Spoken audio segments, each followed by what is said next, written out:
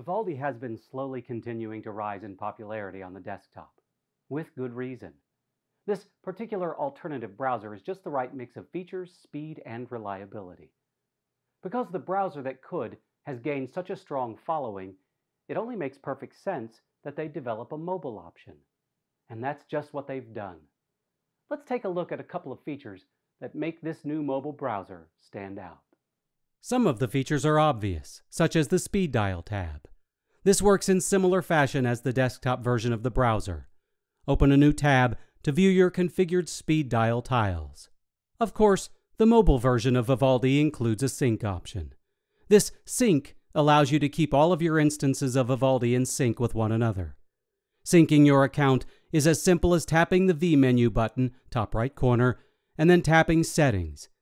In the resulting window, tap Sync, and then log in with your Vivaldi account credentials. One of the less than obvious features is a holdover from the desktop version of Vivaldi.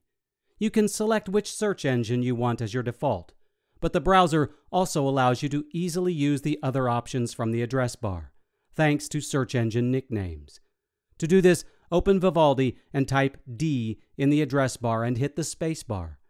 After you type the space after the D, you should see the fave icon change from Google to DuckDuckGo.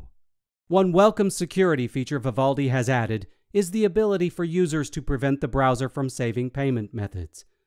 To prevent this, go to Settings, Payment Methods, and then tap the On-Off slider to the Off position.